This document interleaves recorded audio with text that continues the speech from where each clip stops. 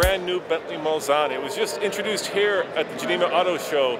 And this, well, this is the definition of bespoke. And coming up right now in the Fast Lane car, we're going to have a chat with the interior designer who helped design the interior, of course, of this new ultra-luxury sedan.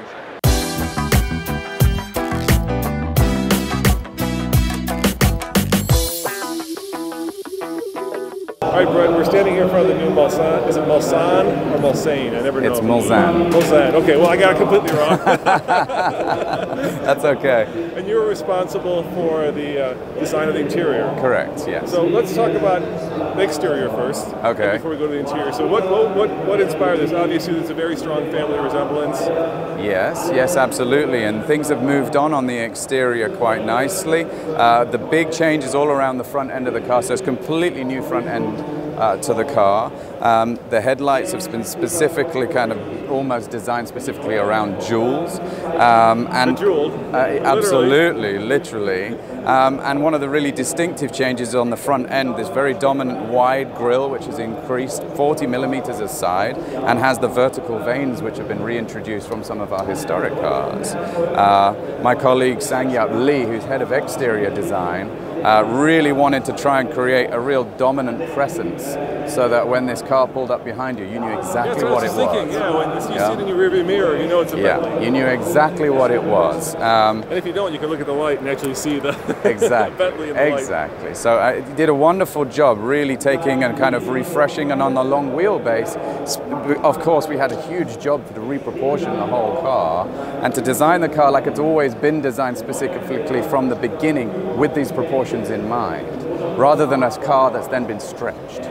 I think that was one of the key objectives for the exterior, and the exterior team did a fantastic job at doing that. Now, I know you could get your Bentley in any color, but this is certainly an interesting color combination. Sure. I mean, it's very daring, right? It's got a little bit of the kind of gold.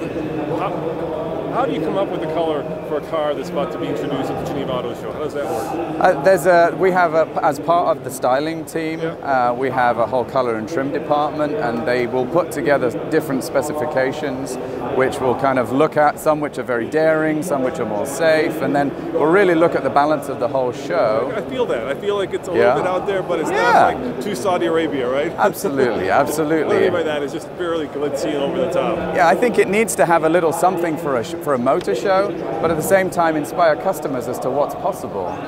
Sometimes until you see it on a car, it's difficult to really tell what it's going to look like. It's difficult to tell what's going to look like on the street, right? Because well, exactly under the light, it's a lot different. Yeah, exactly right. Exactly right. The reality of how it looks on the road can be very different, and it changes within countries because a car out in the Middle East looks very different to one in England. Now, when you're designing the interior, obviously it's a cohesive unit, but the people who are buying this car are going to be sitting in the back seat. So do you pay more attention to the back seat or the driver? I think for us, the Mulsanne as a whole, specifically on the standard wheelbase, is a real 50-50 split. It's a car that you can be driven in, but honestly, I don't know why you'd want to be, because the driving experience has just been designed specifically around driver involvement, around the real beauty of the luxury of the drive. So it's a real true Grand Tourer. But of course, as a pinnacle luxury car, the extended wheelbase here is really about the rear environment, and so the majority of the design work that's gone into the interior on this is about the rear environment and creating almost a luxury capsule for those who are sitting in the back of the car.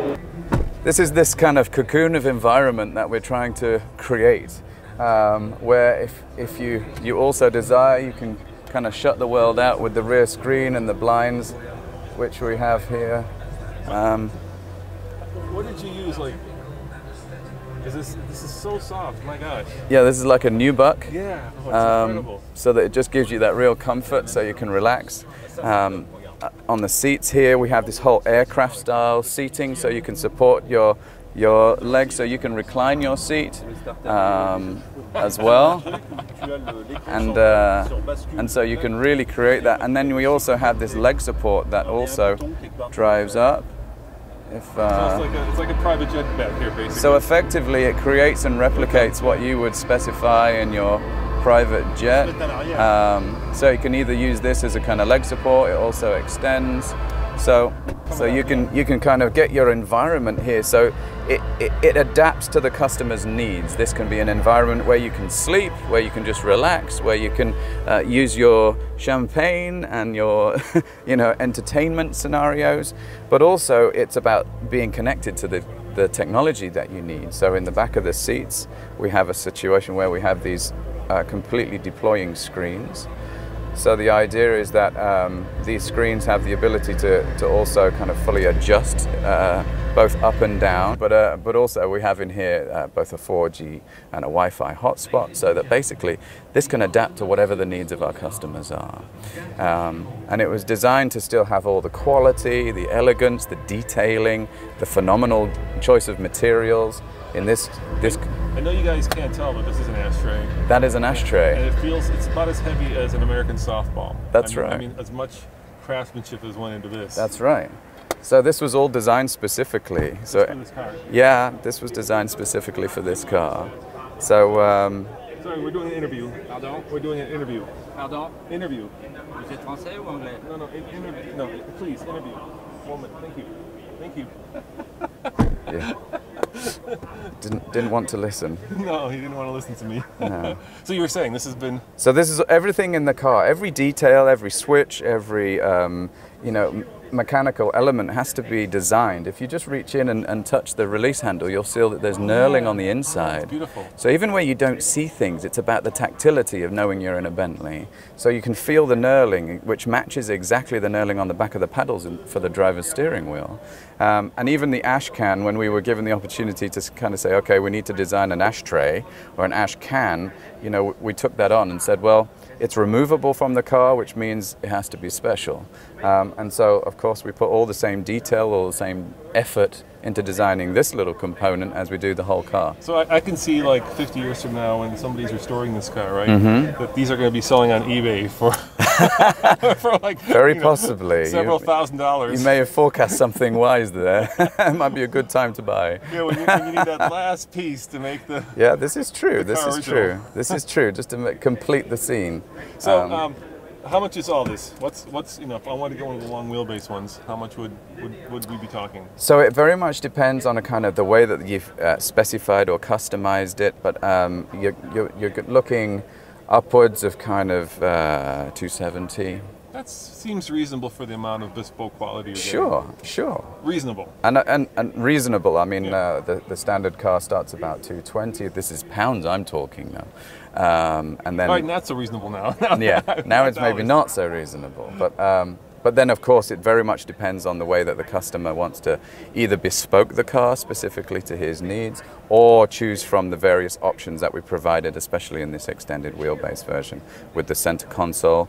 If we lift the armrest up here, you can see also we've designed some specific tables here, which are a real feat of engineering. They have over 600 components. So this then spins around and then opens up. That's beautiful. And has a tilt function here also, so you can make this work for whatever your needs are. It's like NASA. Yeah, yeah. No, this was a real feat of engineering, and a lot of people kind of did say, "Oh my goodness, why is this so complicated?" And I think if you look now, let me just find there's a release button on your side, which allows that to just flick up. So, just comes down. And then you just press that, and it goes back down and finds its home. I suppose one of the beauties of the engineering of this is it doesn't take up as much room because it is rather big. Yes, exactly. So it's kind of compact in the way that it deploys. Exactly. So that's what we wanted. We wanted a deployed. We kind of had an understanding of what we wanted in its deployed scenario, so that you could sit your laptop on here again as a business use, or for writing, or our CEO. Mr. Durheimer said, I want to be able to sign a signature in the back of the car. And that sets a real precedent for both the ride, the quality, the environment, and for the equipment that you're going to need and the feature you're going to need to be able to do that.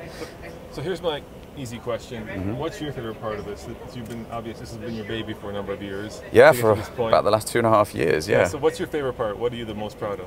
So I actually am most proud of the integration of these screens. I think within most cars, the reality is the easiest thing is to kind of bolt a screen onto the back of the seat and to have it there. It's tacked on. And it's there. Yeah. It's there permanently. You know, when you don't want it, you have this kind of screen that sits there in your face the whole time. And in reality, that's a good practical solution. But for a pinnacle car like this, we really wanted to do something different where it completely retracted into the seat, so it's gone. When you don't want it, it's completely out of the way. And is there a button for it to retract? So yeah, I see. Let me get the camera here. Let's see. So let's pull it out so people can see. Let me just see if I can get this to work. There you go. There we go. And there's even a cover on it. And there, so effectively, it's there when you want it. Yeah, and that's the idea behind Bentley design, is that everything is there when you want it. Potentially at the touch of a button or through a mechanical element, which is kind of very engaging. And there's beauty in being able to have something when you want it, and when you don't, it's gone. So can we order out some fish and chips? And Absolutely. Let's order in. We can stay here for the rest of the show. We'd be happy, right? Well, thank you very much for taking the time to show me this new. How do you pronounce it? I always get it wrong. It's the Mulsanne. Mulsanne. The new Mulsanne. I appreciate you taking the time. And if you guys are interested, obviously Bentley would love to build you one of these. Oh, you know what we didn't talk about? We didn't talk about this. The stone veneer. Yeah, the stone veneer. That's stone veneer. Last thing, yeah. Yeah, this is being featured on this car. The stone veneer is actually literally a 0.3 layer of stone. So this is a copper stone. And we have 4 stones in the range right now, but that we'll look to extend that. But it's just a kind of different contemporary way of moving our material strategy forward. So it's integrated into the wood waist rail, so it's this combination of wood, veneer, and then stone that runs throughout the whole car. It just adds this other dimension of luxury, which most people define along with kind of architecture or homes. And it's bringing those elements into the car. Well, thank you very much. You're I think very welcome. People want to get in here, unfortunately. I think, yeah, we're hogging. All right. Thank you, Brad.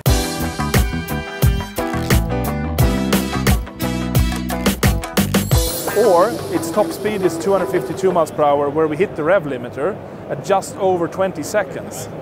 So there are, I guess, faster cars out there, like the Bugatti and so on, but I think in the real world, whoever is first to 250 is the winner in our book. Yeah, That's how we see it. So.